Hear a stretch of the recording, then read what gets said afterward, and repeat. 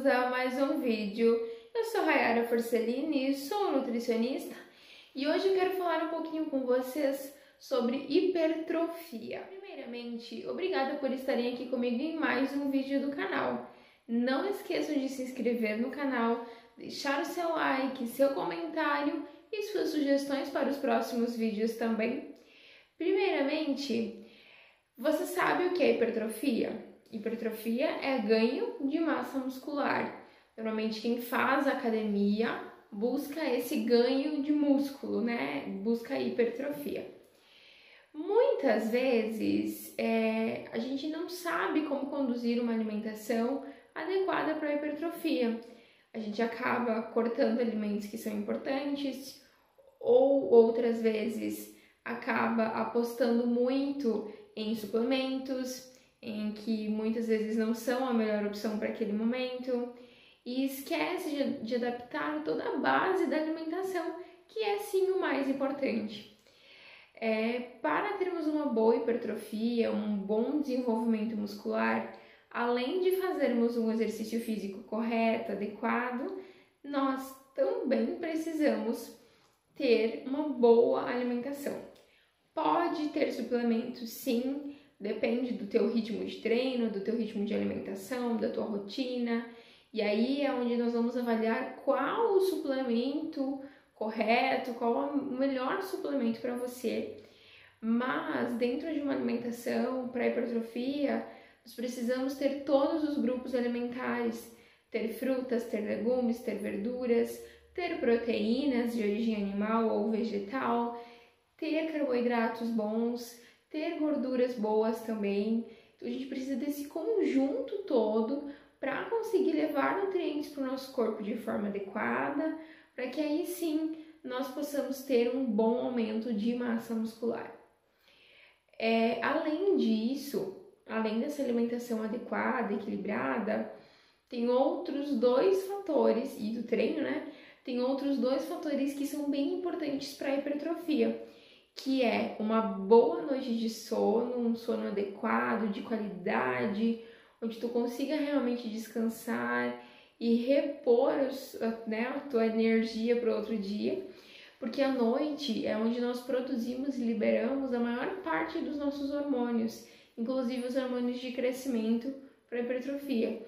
Então, se tu não dorme bem, a gente acaba tendo esse prejuízo na parte de hipertrofia, então é bem importante.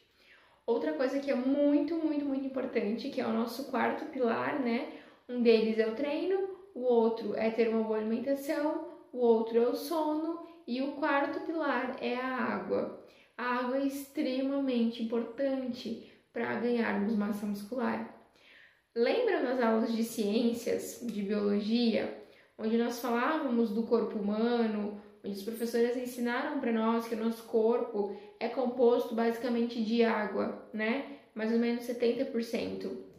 Pois o nosso músculo é em torno de 70% de água. Temos fibras musculares, temos proteínas, aminoácidos, tudo direitinho? Sim, mas muito mais água do que todo o resto. Então não adianta muitas vezes você tomar o suplemento, treinar pesado, comer bem, se a tua água não está adequada. Nós precisamos desse conjunto todo para conseguirmos ter um bom desenvolvimento.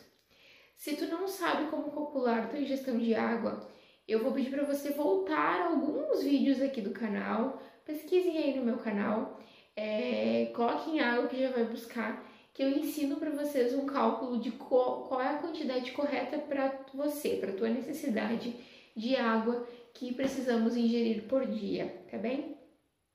Então, galerinha, antes de investir em suplementos, em whey protein, hipercalórico, em creatina, enfim, em suplementos para auxiliar a tua hipertrofia, invistam numa boa alimentação, tenham variedade, tenham um consumo correto de carboidratos, que são muito importantes, um consumo correto de proteínas, de legumes, frutas, de gorduras boas, equilibrem a alimentação.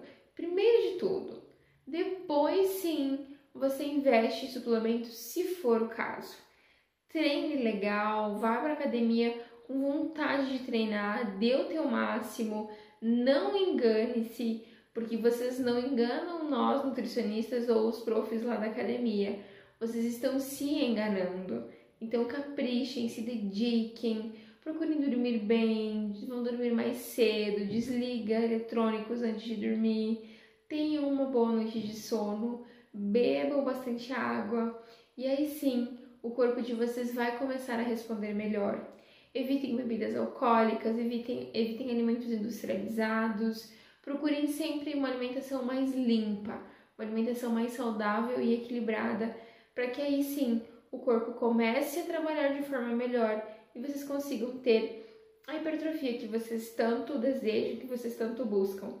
Isso vale para o emagrecimento também, galerinha. Equilíbrio e buscar bons alimentos sempre. Certo, galerinha? Então, semana que vem eu estou aqui de novo.